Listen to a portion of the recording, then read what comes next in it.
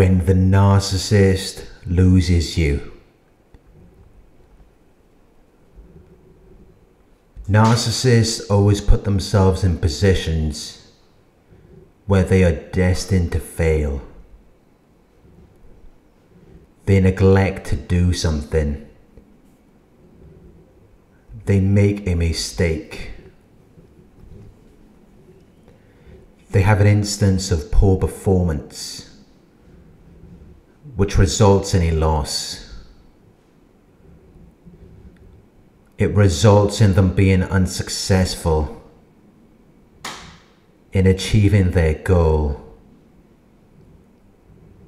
because they have these insatiable desires. They have desires that are unrealistic and impossible to satisfy. They try to achieve or obtain things that are impractical, things that are impossible to do, which sets them up to be disappointed. It sets them up to experience sadness and displeasure, because it can't fulfill their hopes or expectations, which makes them very angry. They become very bitter and resentful. They experience depression. But it's always a result of their own bad decisions, rather than it being the effect of another person. Because they're always observing what other people are doing. And they get very envious. They painfully desire other people's advantages. They want what they have. Because they see other people making progress in their lives. They see that they're getting attention, which then makes the narcissist very angry.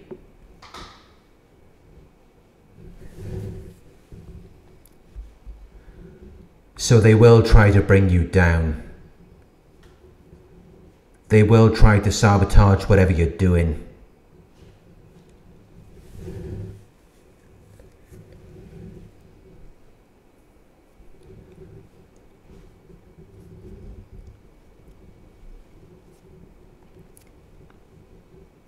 They end up in another situation which isn't what they imagined as a future possibility, which results in more disappointment. But when they lose you, they're not really heartbroken. You may be heartbroken because you invested a lot into the narcissist. But they didn't invest anything in you. They only got involved with you for their own personal gain. They manipulated you. They deceived you. So they're only angry when things don't go their way. That's what makes them disappointed. But it's not because they care about you. It's not because they're heartbroken. They're just angry and disappointed because their plan failed. They thought they were onto something, but it gradually became less noticeable and less important. It didn't provide them with the enjoyment and excitement that they expected it to, which then results in them being very angry and disappointed. But it's not because they love you. They see love as a weakness. They see it as something pointless and foolish. But they feel entitled to have whatever they want. So they expect everything to go their way. They expect you to give them whatever they want. But when they lose you, it messes up their plan, because they would finish with you. There was still more that they wanted to get from you. But it's not that they miss you. They never connected with you. They're just frustrated that they no longer get the benefits that you provided to them. It's not love, because they were never emotionally invested in you. Narcissists don't invest their emotions into anyone, which is why they don't experience love. because they're only concerned with their own self-interest. They're only concerned with what you can give to them.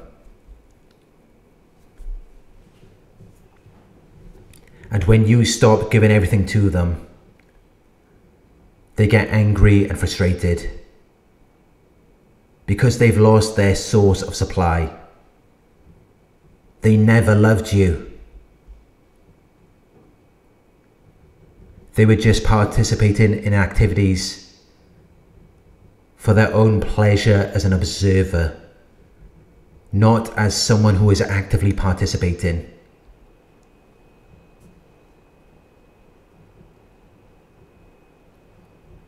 They may have claimed that they were in your corner.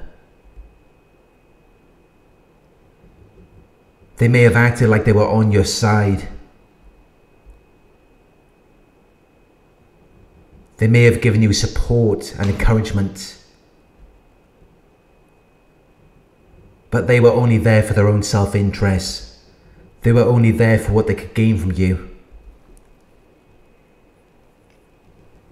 Which is why when you finally cut off their supply, they just find another source. They just find someone else who can provide the same things you did, because they never really cared about you. They were never invested in you emotionally, so there is no emotional loss. There's no grief, which is how it's so easy for them to find someone new. Even though the new person may not be able to do anything like what you did for them.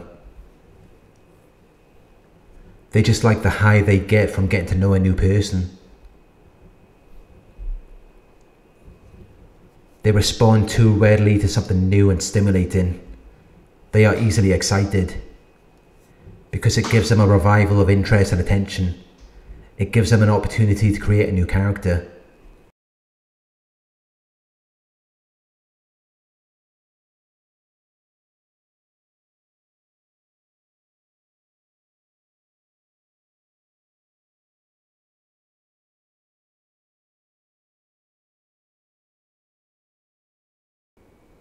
They may have had fun while they were with you, and you may have done certain things for them. But as long as they have someone doing something for them, no matter the amount, even if it's not as great as what you were doing for them, they're still receiving something. They're still getting attention. It may not be as great as what you were doing, but as long as they have something, they still feel relevant. They get so absorbed in whatever situation they're in that they completely forget about you, because they're so focused on learning how to manipulate and deceive this new person. They're so focused on creating this new character that this new person might want to see, which consumes a lot of their energy and attention, because they want to be successful in deceiving the new supply.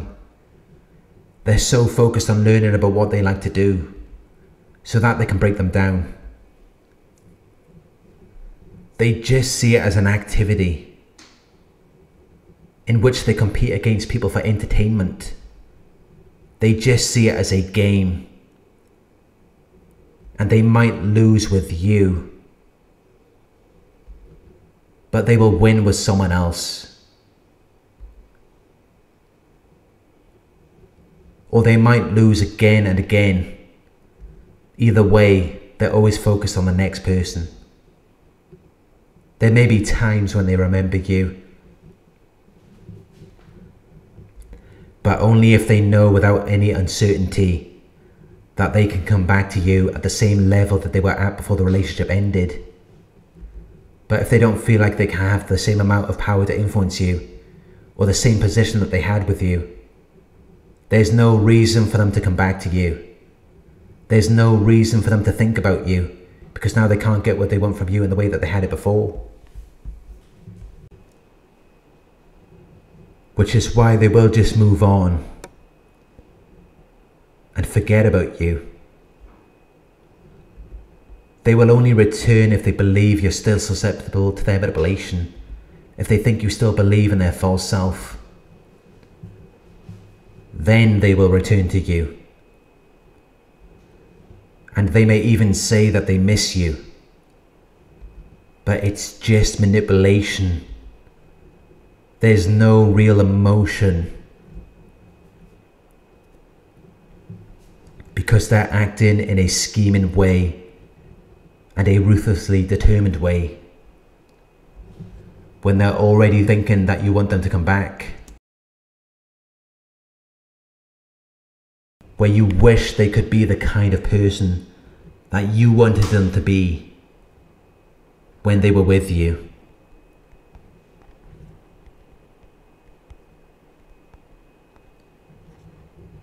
So then they assume that if they come back to you and they act like whatever kind of person you wanted them to be, you will take them back without question, because they already assume that you can't do any better than them. They assume that you don't have any other options. It's only when you resist them that they finally learn to respect you.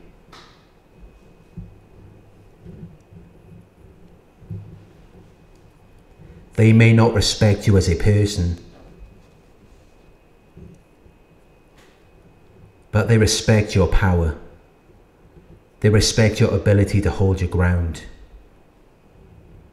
And then they stay away. Which is why narcissists will often target you when you're at a weak point in your life. When you're feeling lonely. When you're feeling depressed. When something has gone wrong in your life, they see a void. They see something that is missing, which they see as a weakness.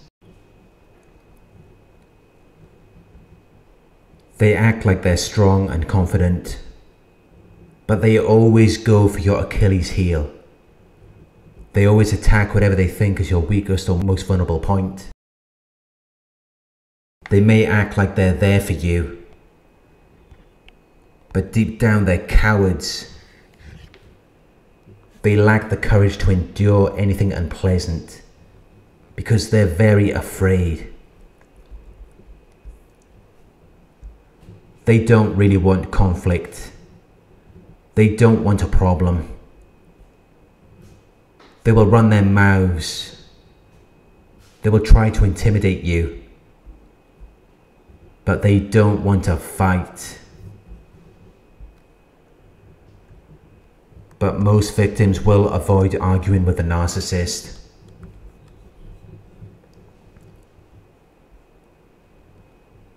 They will always do whatever they believe to be the right thing to do, even when the narcissist is being childish, because they want to avoid being distracted by the narcissist's pettiness and bad behavior. But that's what results in the narcissist walking all over you, which is why you have to show them that you're not going to tolerate it. If a narcissist knows that you're not going to put up with their behavior, they're not going to mess with you anymore. Because they don't want to fight. They want an easy picking. They want you to be easily convinced and swayed. Narcissists are like internet trolls. They're like attention whores who post stupid comments online in an attempt to get negative reactions out of people.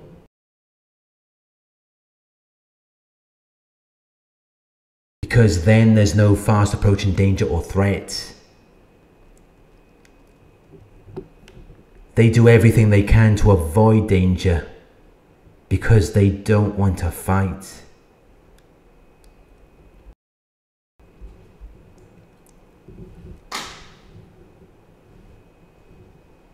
They wouldn't know what to do if that ever happened to them.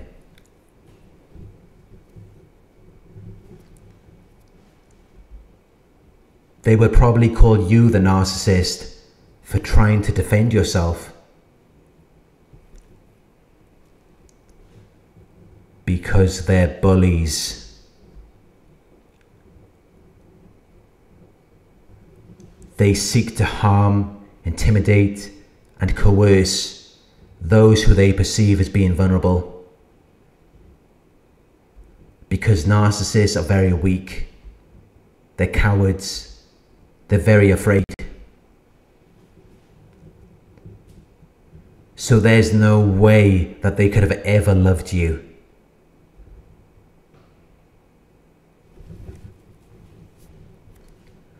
For them to love you, they would have to show strength in the face of pain or grief. They would have to show courage. Because then if the person you love is in danger, you will put your own life on the line for them.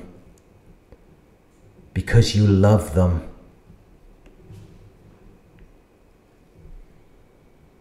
But narcissists are cowards. So they won't do anything.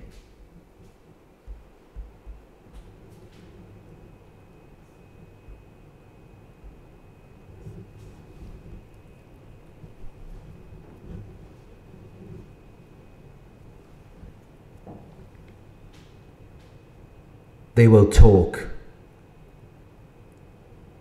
They will say they're ready to protect or defend you. They're there for you no matter what. But when a situation suddenly causes a lot of trouble for you, you will realize they're not. Because the thought of them being involved in it and taking a loss causes them to not want any parts of it. But someone who really loves you and who is really there for you will take that defeat with you. They won't let you take that fall on your own.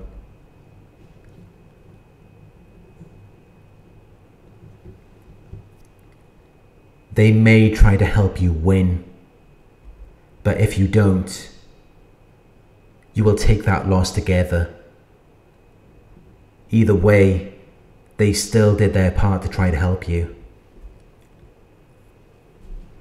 It's important to know who will really be there for you.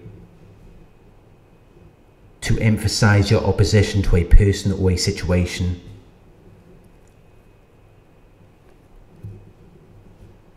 The narcissist will never be down for you. They're not built like that. They will do all of the talking. They will say that they are there for you. They will say they did this and that. But when it comes down to it, they don't.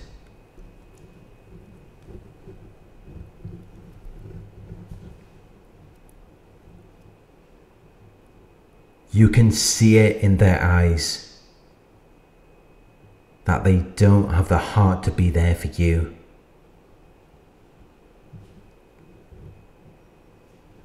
If they really cared about you, they would have completed what was planned in spite of difficulties.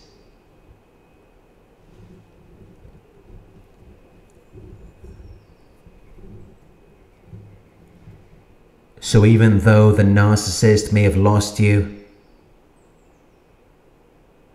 they're not going to be heartbroken.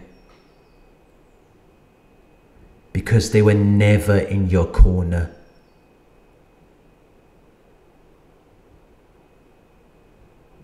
They were never in with you to begin with.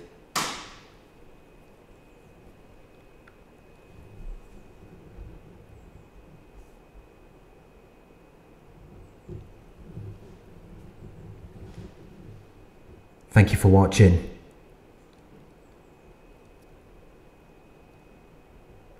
I hope this video resonated with you.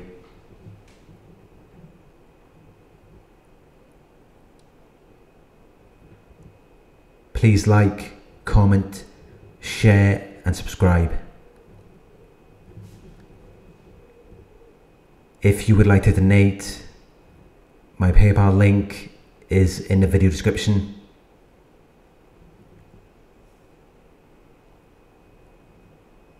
Coaching inquiries You can email me at coaching@narcsurvivor.co.uk.